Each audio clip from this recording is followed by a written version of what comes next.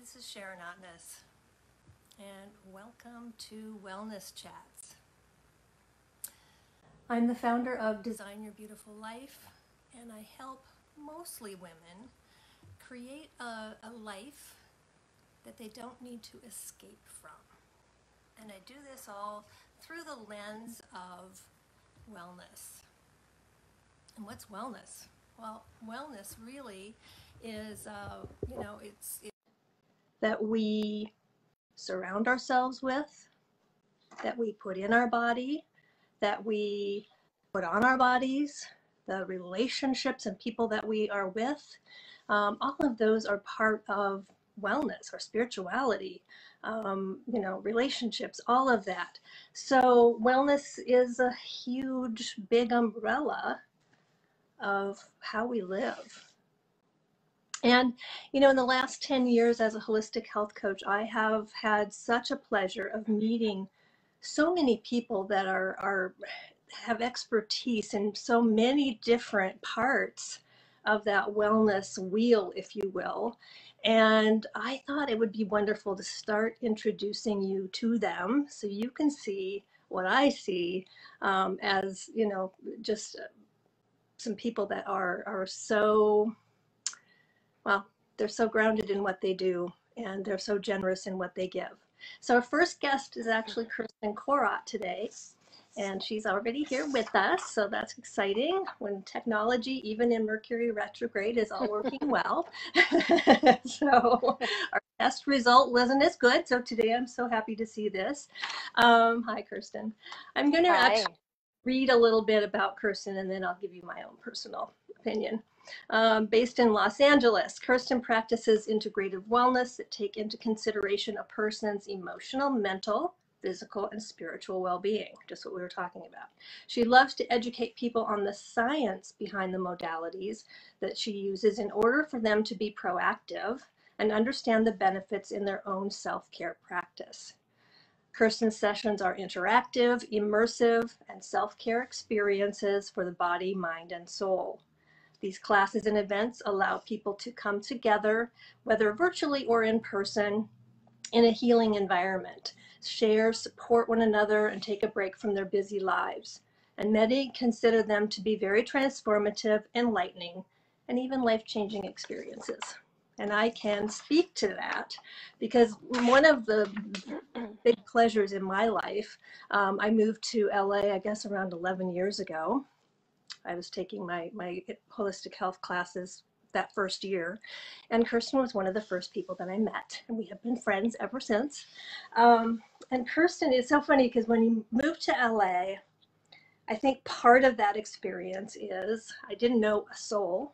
I knew nobody, so I could kind of do and be anything. There was something very freeing about that, as well as a little scary, of course.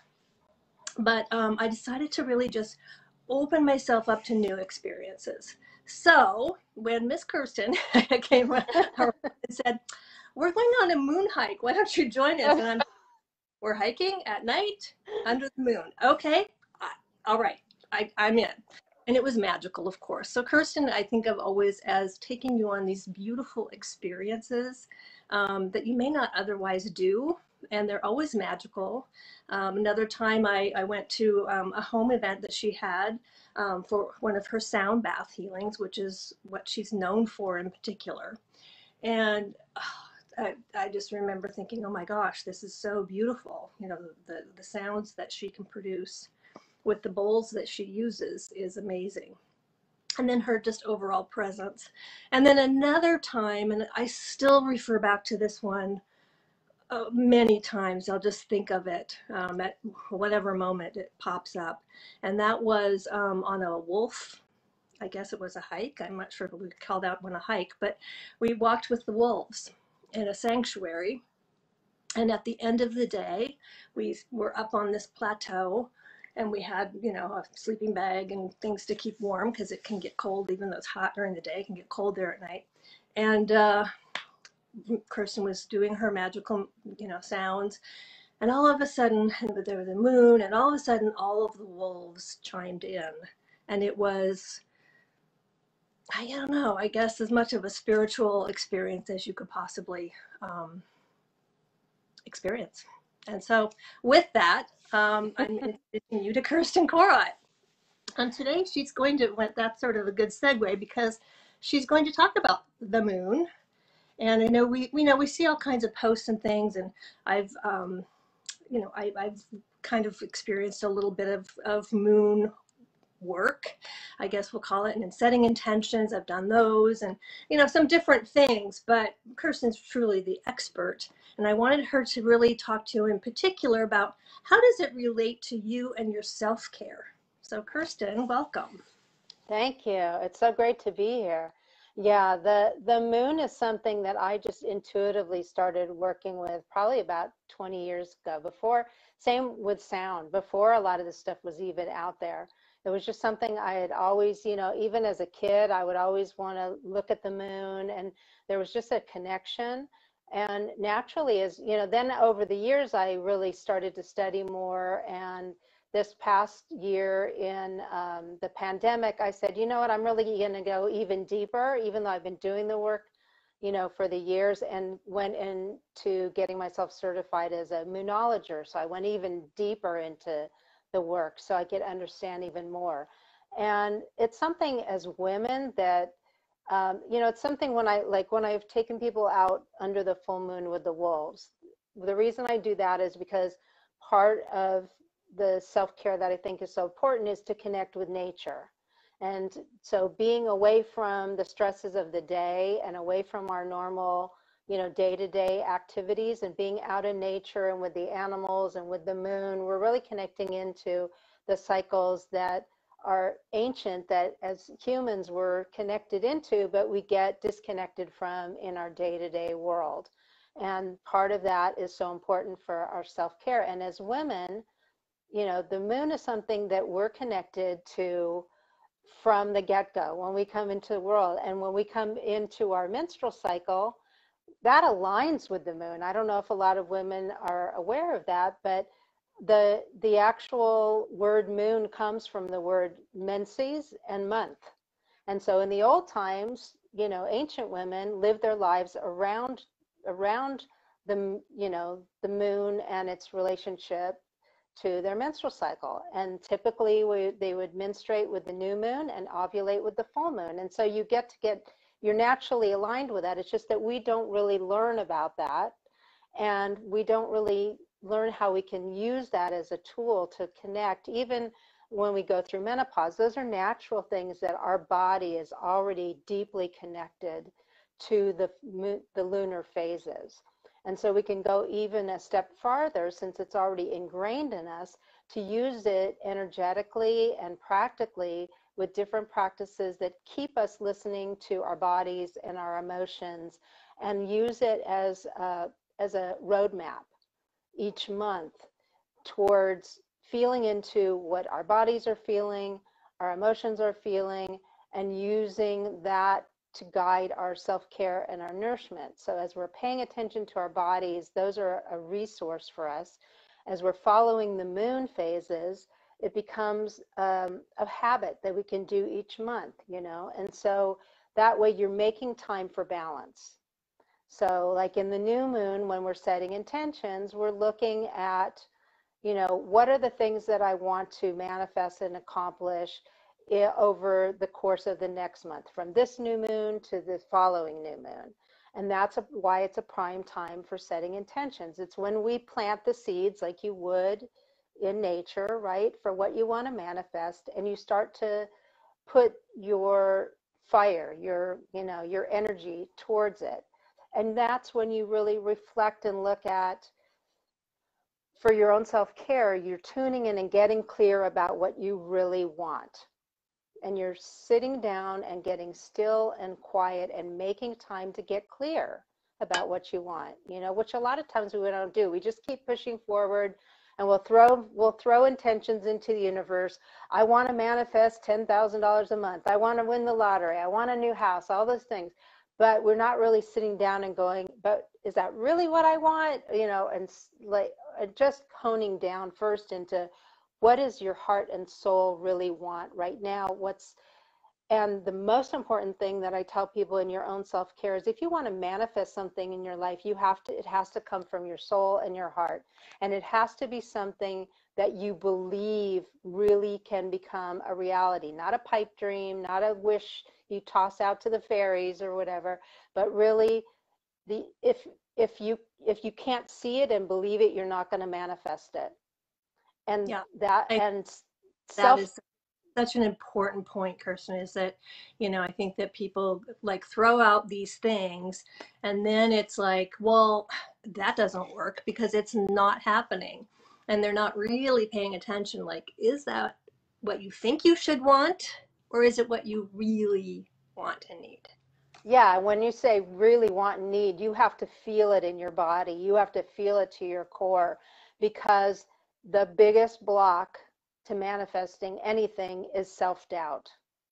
That's the biggest block. And if you have any doubts that you can achieve it, you're not going to move towards it. So doing that practice each month with the moon keeps you in touch, connected to your heart, keeps you in touch with your inner wisdom, your inner voice, the intuition that we have as women that's natural to us.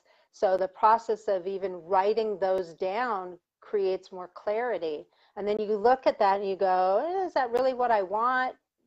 Is that really what I think I can achieve? And if it's not, and you can't feel it in your energetic body as something that's real for you, then you have to look at, maybe that's not what I really want, so it helps. The self-care part of doing that with the moon is it creates a practice of staying focused on your goals, for one thing, and then we look at the waxing moon, and that's the for the week after the new moon. And that's when you put your self-care towards taking action. Okay, so you've set your intentions. Now, what are you going to do? So you take action, and you can actually create like 2 columns on a list. You can write down, and what I always tell people at the new moon is, okay, you've made your new moon wishes, intentions. Write down one action step you can take over the next week or the next day after that.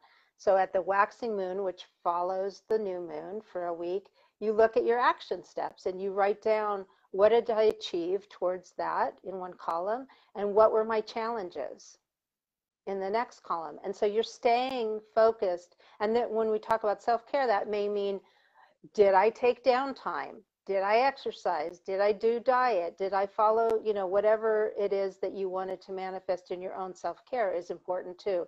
Not, as women, as entrepreneurs, we can get all on the work stuff, but make your list of, like if you wanted to start a new diet, did you even, make a plan and stick towards that? So you make your 2 lists that week of, what did I actually achieve towards it? And we're talking about the small achievements, the littlest things, and what were my blocks? What blocked me? Where do I need to focus to, overcome those obstacles? And so that's using the next moon phase, right? And then we move into the full moon. And that's when, and the full moon, I know as women, a lot of times I see it with clients. The full moon can be really emotional, right? Mm-hmm. And really a lot of heavy energy, that we really, and as women, I think we really feel when the full moon is coming. And so that's the perfect time to do self-love work, healing work, whatever way you can. That's why I love to do, that's why I've done the ones with the wolves. That's so healing. It's so releasing. It gets rid of, doing sound, doing meditation, doing yoga, whatever it is, that feels healing for you, taking yourself for, a massage, whatever it is, to get that heavy energy out. It's also, though, a time of celebration and amplifying that energy, because the moon is at its fullest. It's shining bright in the sky. And so that's where we can reflect on, again, like everything we've accomplished since the new moon. It's another check-in point, and to also make our gratitude list. You know, one of the things we do at the full moon when I do the rituals is we make a forgiveness list, because a lot of time, and on that forgiveness list is just letting go of the stuff that feels heavy, forgiving things with other people, but also forgiving ourselves, because that's the hardest thing, is a lot of times don't forgive ourselves for the Oh, little things that we've done, you know. So this is oh, when we do our forgiveness. I forgiveness is one of those things that people tend to not understand how healing that is for ourselves. You know, we can talk about, you know, the other person or the other thing, whatever it is, but it really helps us heal. Yeah.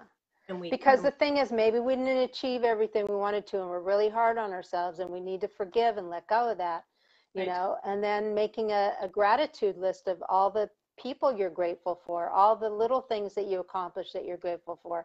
So the full moon is an opportunity of celebration, of forgiveness, of gratitude, which is so important to release that from our hearts. And that's part of self-care too. And releasing our expectations and outcomes is a big thing too. And this is when we like surrender to the universe and trust that whatever is happening in our lives is for the highest good of what we need, right? And so we do that with different rituals as well. And, you know, and I'll walk people through different ways that we like different moon journaling questions, you know. And then we, you know, just kind of, it's a really healing time. And then that last phase after the full moon, before we're going back into the new moon, is the waning moon. And that's like the last 2 weeks before we then go back into a new cycle. And that's really like a deep releasing. I mean, even more than the full moon, that is really where we release our old patterns, our behaviors, things that aren't serving us, so that if you think of it like decluttering, clearing the space, the energetic, the emotional, even the physical space, like that's a good time to clear out the house, to declutter, you know, to release all the things that are no longer serving you before you go back into another month and you set new intentions for the new moon. So it's like you have this nice calendar of ways that you can do your self-care during the phases of the moon, that also then in that waning time, that's where the energy is really beautiful and gentle and flowing, and that's a real like resting time, you know, getting massages, recharging time, you know, you know, stepping deeper into your yoga, your meditation, going out in nature, you know, and just uh, focusing in just on that reboot, restore, rest time, which we are, as women, a lot of times really bad at. We take care of everybody else and we put ourselves last, but the most important thing you have to do is, if you don't put yourself first on self-care list, then you're going to go down with the ship. You know? Yeah, yeah, and Yeah, I know I attest to that. So yes, yeah. super, like really important. Yeah, so those are just kind of like the quick skim through of the phases, and then we just, you know, go into a lot more deep, you know, ways that you can work with that. So I don't know if you have any questions. Anybody has any questions? I don't see a question yet, other than a hello from Kimberly. Hi, Kimberly. Um, I have a question though. Yeah. So okay, so we're working with the moon cycles. I always like to know what's the best way to, like, how do you start? Like where do we start? What's a little kind of a ritual around this that we could start with? Okay, so, you know, I mean, you can start at the new moon, and you can, you know, like I have people that come in with me and we do the rituals, or you can do little rituals for yourself at home. So in the new moon, you know, you can create some time to put aside for yourself. I always tell people, set up a really peaceful space in your house, light some candles, put on your favorite music, And get a journal or a paper and pen out. For those that have crystals, that want to have their favorite crystals or sacred, pieces around, have the things that call to your heart around you, and take some time, if you can, even like 15 minutes, and think about you. You can think about it like nature. Okay, so you can think about this: you're creating a space in the new moon to plant new seeds in the soil that you know you want to grow over the course of the next month, right? So, and it's taking time to just like close your eyes. Even like I said, you can put music on, or if you have a meditation you like to listen to, or when I do sound, I'll do sound so they can kind of quiet their mind. A way to quiet your mind. And then sit down and really take a moment to think if there's a particular seed you want to plant, that you want to manifest in the coming month. And you think about, you know again, you have to feel into what is it that I really want. And it has to come from the heart and the soul, not what you think you should have, not what other people have told you should manifest, but really get deeply in touch, and just take time to jot down without thinking too much, whatever comes to mind. The best thing is to start there and to look at what area of your life you want to, set an intention for something you want to manifest. Think about a seed you want to plant, and feeling into, as you're writing it down, is this what I really want? Can I feel it in my body? Is it something I believe I can manifest? And then the best thing to do is create an affirmation around it, because that helps, create an affirmation. So let's say you want to, bring in a certain, you want to boost your finances. So you want to put it in the present. So you want to just put those feelings of feeling energized, like, I feel so amazing now that I am bringing in this abundance this month from creating programs for my business or whatever it is. But you want it to feel like it's present. So, and like, oh my God, I can't believe how excited I am that I have manifested this amazing new home or whatever it is, but you've got to put it in the way where you can actually put it into an affirmation that feels like it's in your body. And then you want to be able to, and I tell people, I know that, we talk about doing a list of 10, but really 3, and pick one major one. Create an affirmation that feels real and that you can look at every day. Yeah, I agree. Maybe less is more to start. Yeah, less is more. Yeah. And write your feelings down around it. How does that make you feel? How does it make you feel imagining that and feeling it like present in your life? Because like I said, you have to, and if you feel any self-doubt around it, relook at it and say, okay, listen to your intuition. And if your gut is telling you, well, I don't know if I can really do that, sit with yourself, give yourself the time to really sit and find what is, and it doesn't have to be a big thing. Remember, like let's say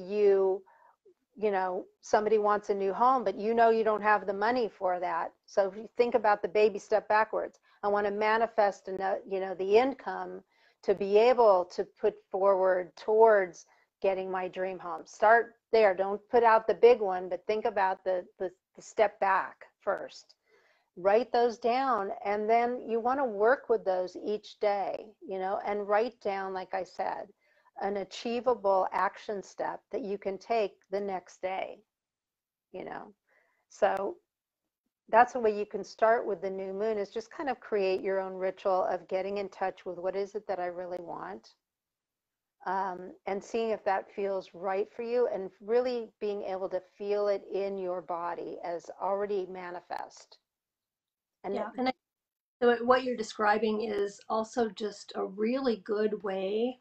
I mean, there's a little kind of magical fun involved because we're working with so beautiful, the moon, and it's always been there.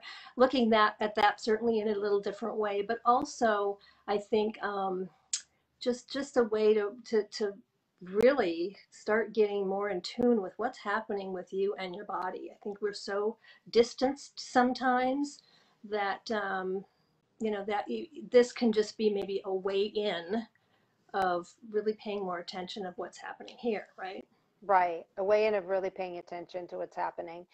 Yeah. And, there's also ways, when you want to get deeper into it, um, the way that I teach when you're working with the moon is that we also look at the energy of the moon each month because it changes. So we look at what sign the moon is in each month because that gives us another deeper clue to what areas it's going to affect all of us in terms of the energy that's coming in. For example, like we have the full moon that's coming in to Capricorn. That's going to be happening for us on the 24th. Mm-hmm. And so what is Capricorn? So this is what I teach also. So let's say at the full moon, we look at where the moon sits in what sign, and it gives us clues again. So Capricorn is all about focus, motivation, self-discipline. So we look at that vibration, and then that can take us deeper into our setting our intentions. Where do we need more focus? Where do we need more motivation? Where do we need more self-discipline? That is another signal to us of because when we work with it each month, it's going to move into a different sign that's going to hone in on a certain area that we can work with in our lives. And when we go even deeper, and when I do look at somebody's natal chart for people that really want to go deeper, then I look at where's Capricorn in your natal chart, because then that's very personal. And that shows you this is where I really want to hone in. Like, for example, the Capricorn full moon for me is in my 8th house, which is sex and money. So that's telling me I need to focus more maybe on intimacy and my relationship. I need to look at my finances, so it's you can, once you get into it, you can personalize it because our rising signs, we talk about astrology for people that want to go into this even deeper. We have our sun signs, which we share with a lot of people, right? Which is our zodiac sign. Right. But when you go by when you were born, where you were born, the time you were born, we get our rising sign, and that is the most personal part of us because that is based specifically on when, where we were born and the time. And so that's unique for us. So that's our own personal insight into how we present ourselves to the world. So then when we look at our rising sign, that shows the flow of how all of the signs move in our houses. So each month, the sign that the moon is in is going to be in a different house. So by the time that this is why I love doing it as a calendar. By the time that we have worked with the moon for 12 months, we've worked through all the different aspects of our life because each house represents different things. So we have the first house, that's our appearance, how you come across to the world. The second house relates to our cash, our property, our possessions, so you can set intentions around those things. The third house is our communications, how you express yourself, travel, things like that. The fourth house is home and family and wherever feels like home. The fifth house is romance, creativity, children. So let's say we have a month where the moon is in that. It's telling us we need to focus more on our home, our family, our kids, being joyful and being playful and being in our creative. So things like that. So each house that we move through, and we have a love zone house, the sex and money house, our adventure and travel house, You know, we have our professional life, our reputation in one house. We have our social networks, and that, you know, so if a moon is in that area, then that's telling us we need, you know, maybe we need to boost our social media and get out to more people and use that in our business to help network more. And then our 12th house, which is our deepest spiritual space. So like I said, when you start doing this work over the course of a year, you're moving through all of the areas of your life, which is a beautiful way to have kind of, you know, a check-in, so that you're kind of connecting in and really learning about yourself in all the areas of your life. And so Yeah. that's what I love about that work, you know.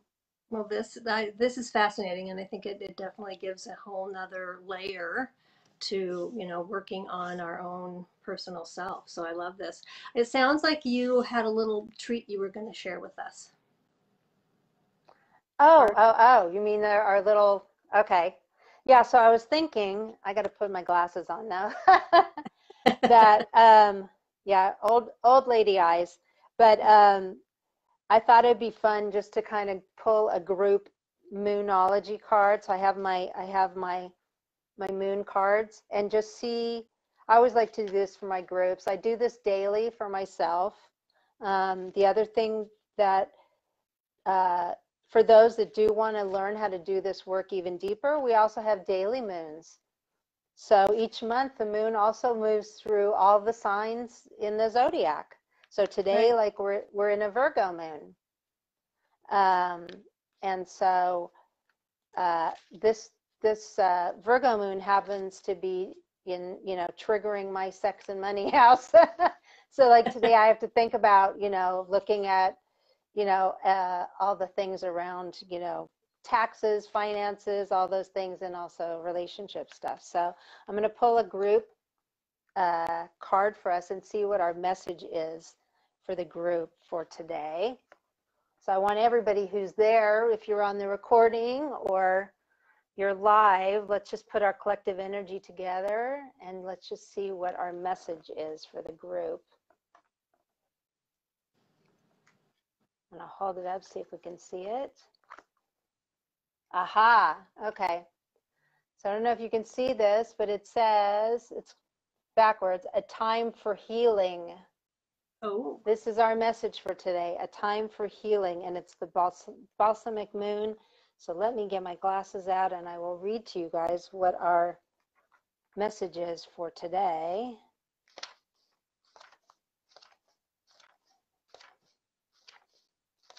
Like I said, I have to get my, let me see if I can get into this here. Okay. Okay, so a time for healing. So pulling this card suggests that the past is in the past and a bright future is beckoning. However, before you take your next step, make sure that both you and the situation feel healed. This is not time to paper over the cracks or to simply pretend that everything is okay.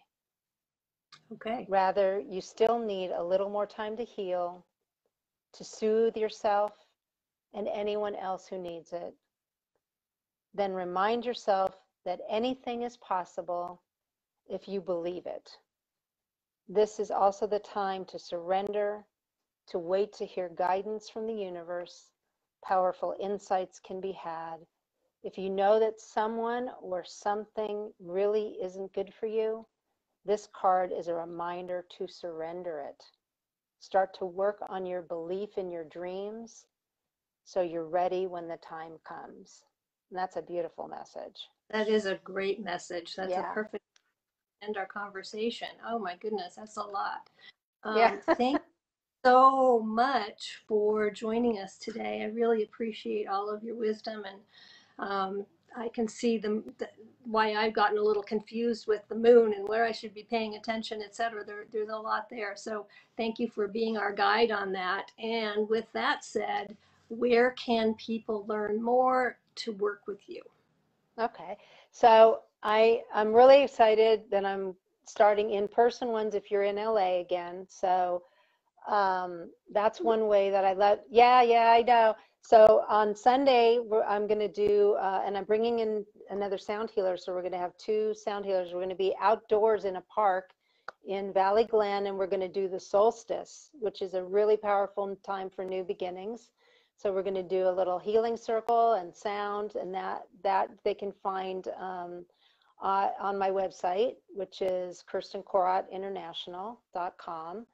And on the 25th, I'm going to do a women's circle. We're going to do this one indoors at a beautiful yoga studio, and we're going to do full moon rituals, and I'll walk through the moon journaling, and this we're going to work with the Capricorn one, which is focusing in, like I said, really getting focused in on what you want to achieve. And we're going to do some rituals out in the garden and indoors with sound.